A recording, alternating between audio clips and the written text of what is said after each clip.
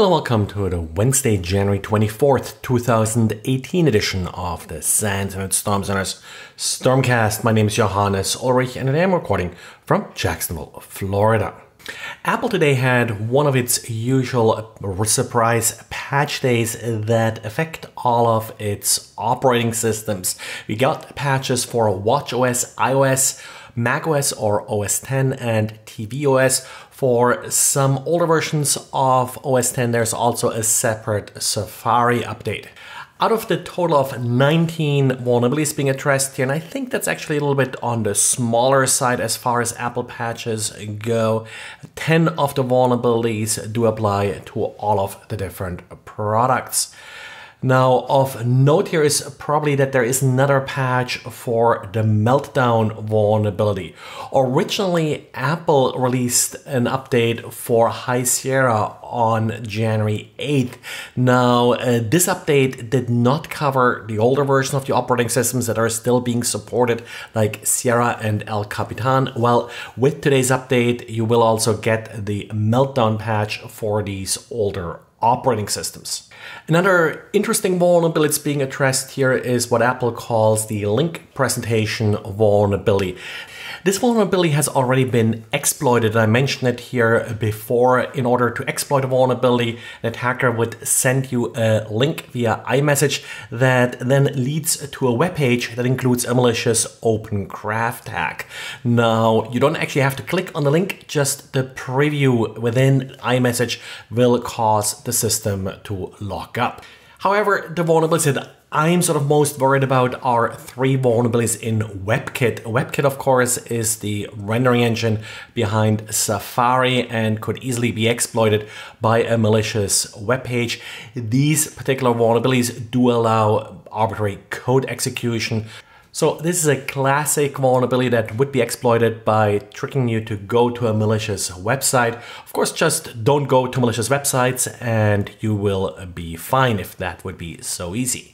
Now, as far as counterindications go, within our Slack channel, there were some reports that apparently these patches cause issues if you are running Carbon Black Response. And now, Carbon Black Response is not really blocking anything, so shouldn't really have any issues here. But then again, we had issues like this with these Meltdown patches.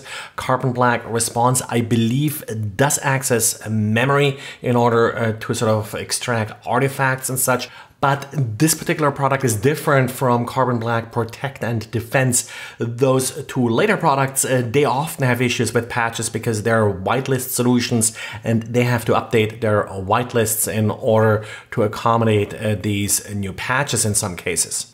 So I do recommend patching. You don't have to rush it. So if you're running any Carbon Black product or any other security product for that matter, make sure that you're testing these patches carefully.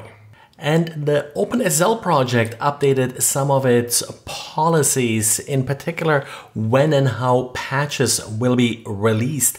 Now, lately OpenSSL has always had a pre-announcement a few days before actual patches were released to get people ready.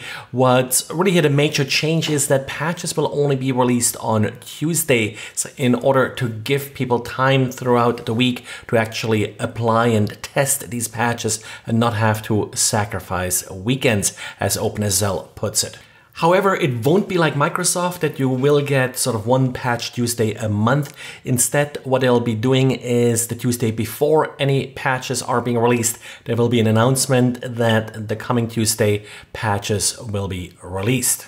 In addition, OpenSSL announced that version 1.1.1 will include TLS version 1.3. However, this will be delayed until the standard is actually finalized. At this point, there is no final version of the TLS 1.3 standard.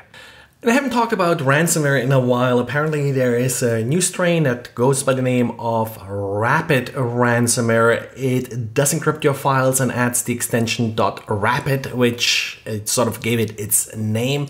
Now, what's sort of a little bit different here is that this ransomware also kills databases. Not really sure why. It does, of course, delete shadow copies and the like. and it does continue to run and wait for new files to be created after it is done encrypting all of your files. It's actually not that difficult to stop it if it's running on your system, because the process calls itself rapid.exe, so pretty easy to spot that in a task manager. It doesn't try to hide using one of the sort of more common names. Well, and that's it for today, so thanks for listening and talk to you again tomorrow.